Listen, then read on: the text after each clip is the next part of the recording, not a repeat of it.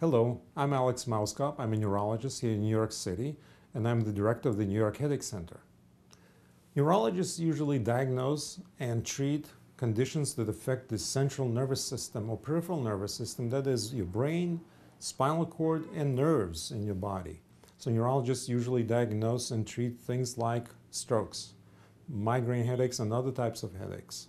Neurodegenerative diseases such as Alzheimer's disease, Parkinson's disease, ALS, which is also called Lou Gehrig's disease.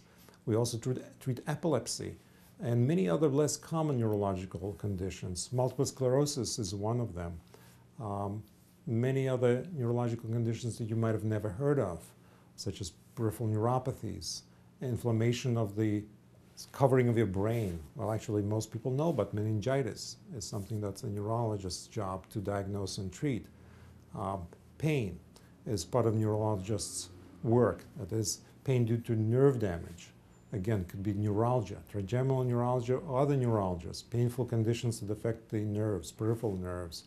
Other conditions that affect the brain include hydrocephalus, buildup of fluid in the brain, or things like abnormal blood vessels in your brain, AVM, arteriovenous malformations, cerebral aneurysms, and a long list of other neurological problems.